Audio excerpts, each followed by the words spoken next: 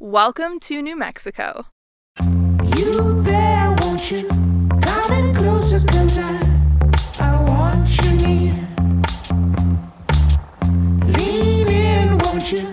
Come on over, 'cause you're all welcome here. This week I'm road tripping through New Mexico and I'm kind of just bopping around. I didn't create a really solid itinerary for this trip, but I've known I wanted to do a New Mexico road trip for years, ever since I saw photos of White Sands, which I'm going to later this week. And actually how this trip came about is Toyota reached out to me and asked if I wanted to borrow a car for an adventure. So I've borrowed this 2022 Toyota 4Runner, and I thought what better way to test this thing out than to go drive it for a couple thousand miles. So I've come to New Mexico. This morning I'm out hiking in the Bisti Badlands, or the Bisti Wilderness. It's a very remote, otherworldly region that's known for really unique rock formations. I've seen photos of this place for years and I've always meant to get here, but it's not really near any other major attractions. So the tricky thing about hiking out in Bisti, and why I'm glad I'm actually doing this at sunrise instead of sunset, is there is no trail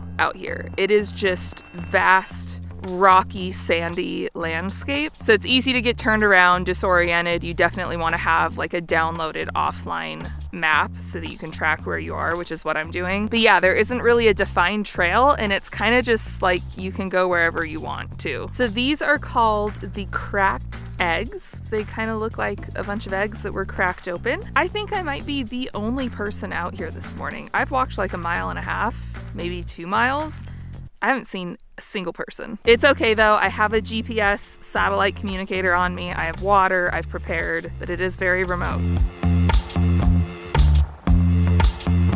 Now I need to catch you guys up on what's been happening with the rest of my trip because I've been up to some things. Today is Wednesday. I left Austin on Saturday to head to New Mexico. Made it to Santa Fe where I spent a couple of nights. If you come to New Mexico, you have to make a stop in Santa Fe. It is so cute. They have all these little shops and restaurants and the buildings are so beautiful. And I'd planned to spend a whole day filming in Santa Fe, but I woke up and it was like snow, slush, raining. However, I did make a trip out to the Bandelier National Monument, which was the main thing I wanted to see around Santa Fe. And it was so cool. You get to see the cliff dwellings of the ancestral Pueblo people, and they even have some that are open to the public. They have these ladders where you can climb up into the dwellings to really experience what it's like to be in one. So now I'm headed down to Albuquerque to spend a couple of days.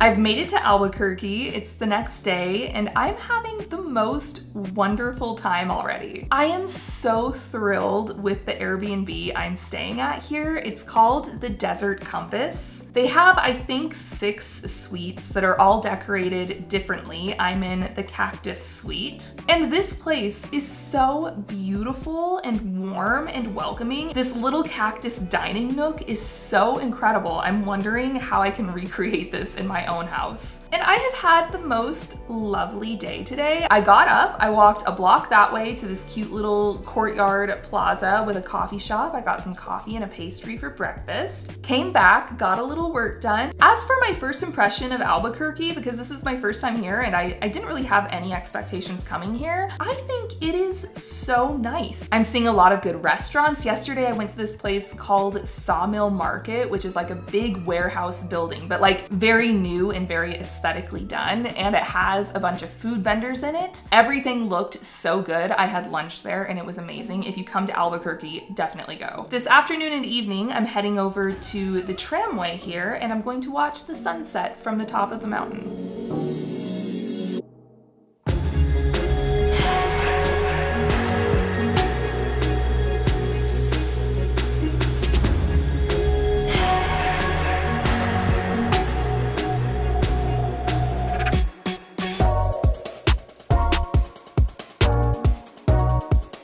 I've made it to White Sands National Park, which is such a dream. I have wanted to come take pictures here for so long. I got here last night. This is my second day in the park. I've just been taking pictures and video and soaking it in. And last night at sunset, I sat up on one of these dunes and the whole world turned misty pastel periwinkle. It was one of the most beautiful things I've ever seen. So I'm back again tonight. We're a little ways off from sunset.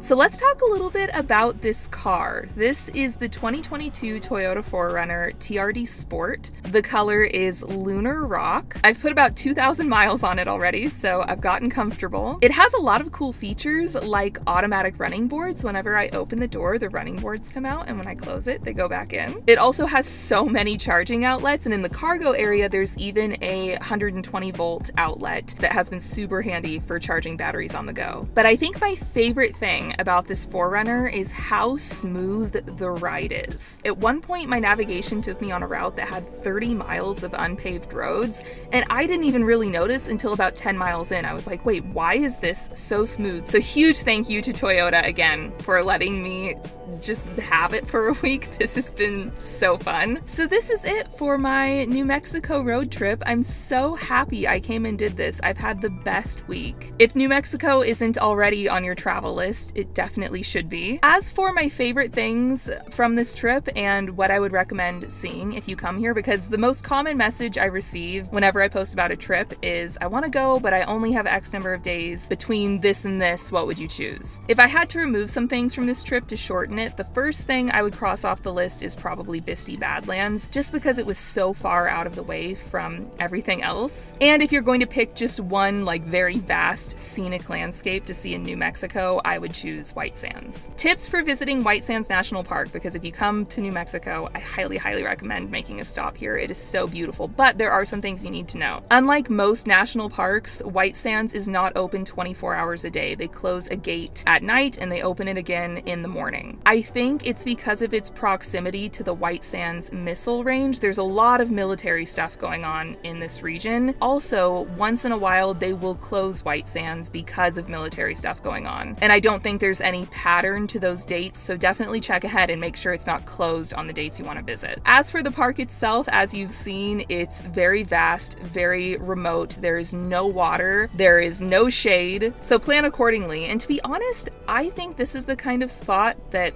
a few hours is enough. Come in the afternoon, stay until sunset, climb up on a dune, take in the view. I saw people bringing like camping chairs and just hanging out on top of the dunes. You're totally exposed when you're out here, so I feel like an entire day is kind of miserable if you're here in the middle of the day and the sun's just beating down on you. There aren't really any attractions in the park, unlike other national parks where there's like certain sites and things to go see. It's really just a whole bunch of sand dunes. That's what it is. But the nice thing about that is you don't get clusters of crowds anywhere because there aren't specific points to go see. Everyone just really disperses across the sand dunes, and if you walk a little ways, you will have a patch all to yourself. So that's really nice. Thanks for coming along with me on another adventure. If you want to see more photos from this trip, I'm sure I will have a bunch up on my Instagram, so I will link that down below. And I will see you guys in the next one. Bye.